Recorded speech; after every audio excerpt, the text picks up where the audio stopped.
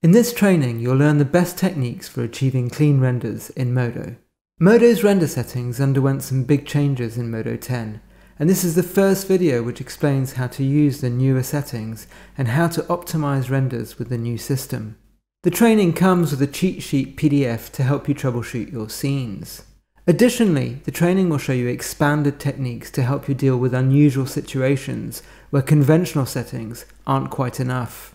The video also demonstrates a really effective technique for speeding up the GI of interior renders, which can deliver significantly faster render times. Finally, the tutorial will point out which settings to avoid and will explain why, and will also give an overview of the NVIDIA Optics denoiser which was introduced in Modo 12.2.